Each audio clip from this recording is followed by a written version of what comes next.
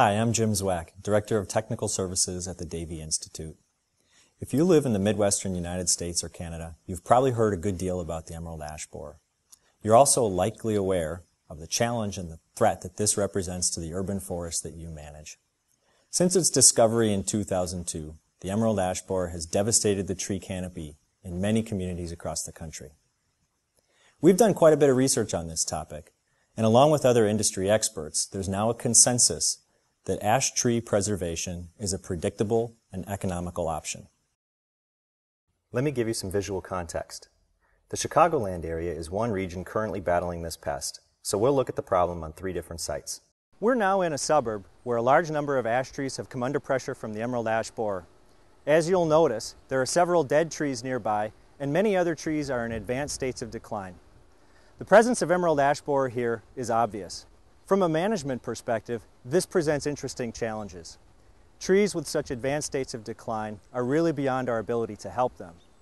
This further reinforces the idea that being proactive is the best management approach. Our second example is this community park, an important aspect of any community's green space. Once again, here we're seeing obvious signs of the emerald ash borer. So what management challenges does the emerald ash borer present for a municipality?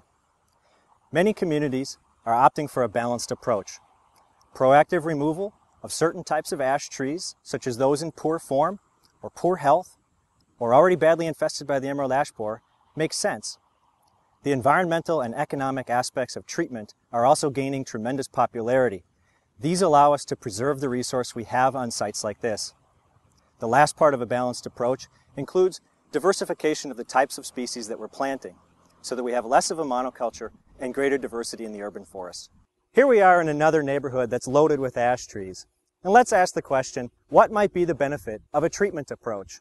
As you can see, these healthy trees provide real value in terms of curb appeal, heating and cooling effects, stormwater runoff, as well as the emotional impacts they provide. Even though the emerald ash borer is prevalent in this region, all of these trees are being successfully treated. So as you can see, despite what you may have heard, there's reason for optimism in the area of emerald ash borer treatments. We have multiple treatment programs to protect and preserve healthy ash trees, and a Davey expert can help you determine the method that's best for you. The emerald ash borer is a devastating problem for our community trees. There is hope, though, and we can say with confidence that treatment options exist, so these tremendous natural resources and landscape assets can be preserved. I'm Jim Zwack, the Director of Technical Services with the Davey Institute.